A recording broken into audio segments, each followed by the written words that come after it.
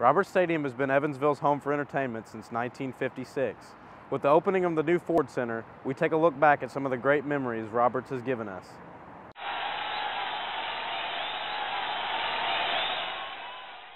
For 55 years, Roberts Stadium was Evansville's home for entertainment. People from all over the tri-state would travel to the stadium to see world-class entertainers, thrilling sporting events, and enjoy family outings. For years, the stadium was home to the University of Evansville Purple Aces basketball team, drawing thousands of fans at every game. From major performers such as Elvis Presley to an annual monster truck show, the stadium hosted it all. With the closing of Roberts, it's amazing to look back at the stadium's beginnings and the major events that occurred there. Plans were discussed as early as 1946 for Evansville to have a new sports arena. The initial proposed arena included a football and field house complex that would seat more than any other sports facility in Indiana. Eventually, the grand plans were toned down to what somewhat resembles today's stadium. In August of 1953, Mayor H.O. Roberts confirmed that the stadium would indeed be a sports center. It would cost $1 million for the building itself and $80,000 for land purchases. The law required at least 50 signatures to get a green light on such a big project. Thanks to the West Side Nut Club, the stadium project received over 1,000. On March 14, 1955, construction began with Mayor H.O. Roberts removing the first bit of earth with an Evansville-made Bucyrus-Erie powered shovel. Thorpe Corporation, Griffin Electric, and Tri-State Plumbing and Heating were all awarded contracts to build the stadium.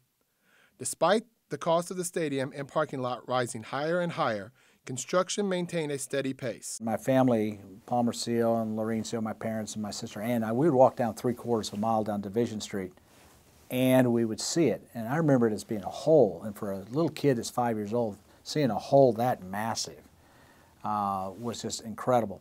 But even with the project making good time, Mother Nature didn't always cooperate. On February 4th, 1956, a 30-foot section of wall at the uncompleted sports center took a $2,000 tumble because of heavy rainfall, and winter made things even more difficult. I belonged to the iron workers 62 years. I worked 35 years as a trade. And when we set the last truss on Roberts Stadium, the snow was about 11 inches deep, and they had the sunken floor dug, and we were afraid if we didn't set it then. Those trusses weigh 50 ton to each half, 100-ton trusses. And we had two rigs with a big, just a building really set up down in the middle to set them on. And we was afraid the rigs would slide in the hole if we waited till the snow melted. So we got up there with that snow on and set the last truss. Overcoming the winter months, the stadium was completed in the spring of 1956. The world-famous Harlem Globetrotters were the first event to be held there. My dad took me to see the Harlem Globetrotters with, what I considered the all-time best, Meadowlark Lemon and Tex Harrison and Curly Neal. And then, then eventually Wilt Chamberlain, coming right out of the college ranks from Kansas and playing. Most people don't realize that one of the few places he played was with the Globetrotters. Most people don't know that. Was here in Evansville before they went on their world tour, and seeing him dunk a ball and just incredible. It seemed fitting that a basketball game took place on that opening night because Roberts Stadium developed a rich history in the sport. In December of 1956, the Municipal Stadium was dedicated at an Aces basketball game against Purdue. Through the years, Roberts hosted numerous Division II national championship tournaments and multiple conferences. The stadium was home to the University of Evansville Purple Aces basketball team, where they played championship games on their own court in 1959, 1960, 1964, 1965, and 1971. Of all the memories I have, and of course I was a sports writer for the Sunday Courier Press for 4 years, and I used to cover the games there too. But 1965, when Southern Illinois University came over to play University of Evansville in the NCAA championship game, the teams had played 3 times that year, counting the championship game, and only 5 points separated them. and Evansville won that game in overtime for the national championship. And again, they were undefeated, 29-0. Full house, great memory, and a great, great, great game. The Aces definitely left a legacy, filling the stands at every home game. Number one, I saw all 5 national championship games, the last of which was in 1971, my senior year, and those were my classmates and everything. But I remember as a kid going out there and walking around the stadium, the concourse at that time, and they had, what seemed like as a little kid, life-size photographs of all the Aces around the wall. Now I'm seeing them, they're not, they're probably half life-size, but as a little kid you think they're life-size. And then after a game you got to go to the locker room and take the Larry Hill design program and go back in the locker room and get the autographs from Jerry Sloan and Len Motz and Larry Humes, et cetera, et cetera. So it was quite a thrill. It didn't always take a college game to fill the stands. The high school sectionals always promised a packed house. First of all, I was a senior in 1956-57 at Central High School when the stadium was built. So I can remember going to the first year they had events there, and almost every event they had was a full house. And that year, of course, they had the high school sectional there for the first time. It always had been played at the old Central Gym, which is now the old YMCA gym downtown, and you could only get 4,000 people in that old gym. So when they built the new stadium in 1956-57, you could seat 13,000. It was the first time people could actually get a sectional ticket for years. So that was one of the biggest memories. We actually could go to the sectional without having to try to beg, borrow, steal a ticket. I mean, they were all available. Every high school had their own section in the stadium, so you always had your own colors, and there was major team rivalries. It'd be like Mater Dei and Reitz. To go to the stadium and see Mater Dei and Reitz play in the sectional was just phenomenal. Even though sports pulled huge crowds at the stadium, the music was just as important. Since before the stadium opened, This Is Our Story, a band concert involving all EVSC upper grade school students as well as certain high school students, was a huge event in the community. Parents as well as those who just wanted to enjoy a night of music came from all over Evansville to listen to the performance.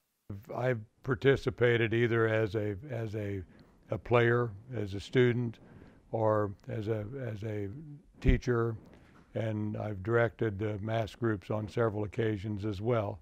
And I did the honors band and orchestra, honors band actually, for 5 years while I was on the staff with the instrumental music. And this last year, that was the last one that they did. Then I was invited to come back and to just read the script and do the script for the final performance of it out there, which was kind of sad in many ways. And concerts from nationally recognized musicians made many memories at the stadium as well.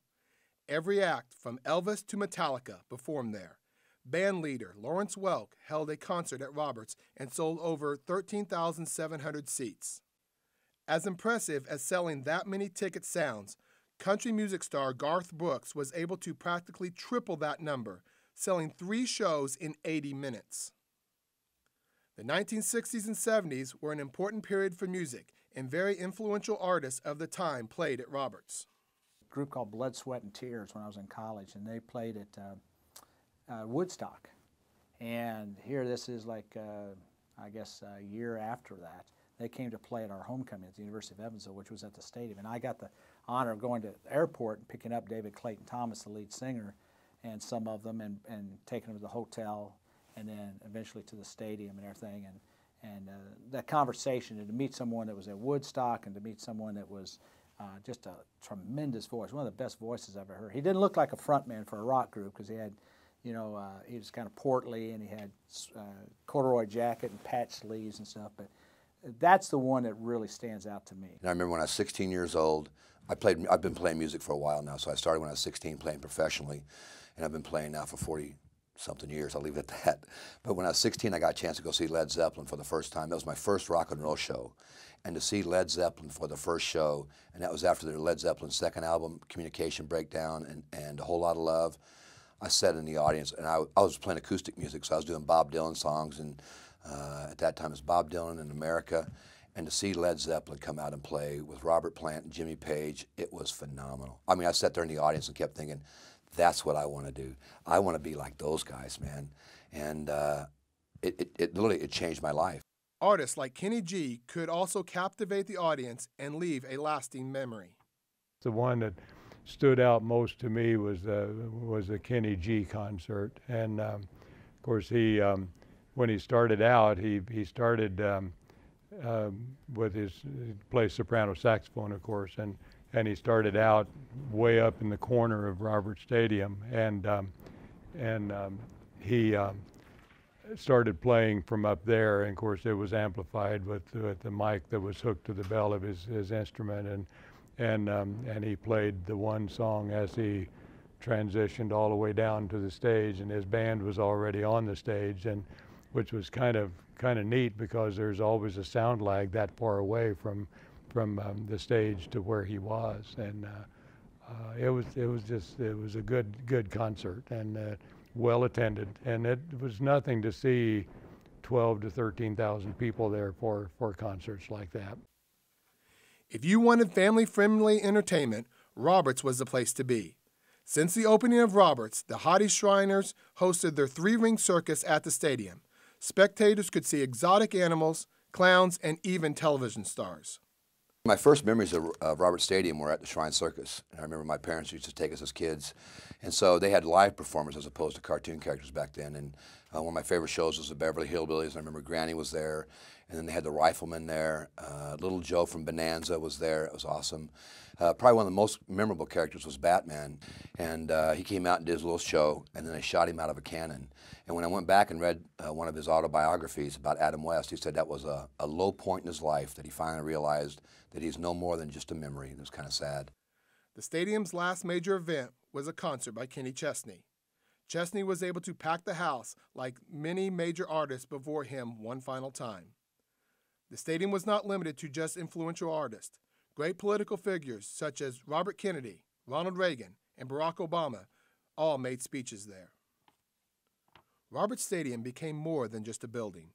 It was a place where the people of Evansville could celebrate, cheer on a sports team, and even mourn. University of Evansville students took their final steps to adulthood there. People experienced their first major concert there, and anyone that walked through the gates was impacted in some way or another. Some were impacted more than others. And Lawrence Welk was the biggest act in show business, believe me. He came to Roberts Stadium, and when he came to town, he always picked a local, what they called Miss Champagne lady, to go along with his show. And I went to the show, and I watched Lawrence Welk with 13,000 other people, sellout crowd, and the local Miss Champagne lady that day was a gal by the name of Sharon Frobeater. Well, little did I know, 5 years later, I would marry her.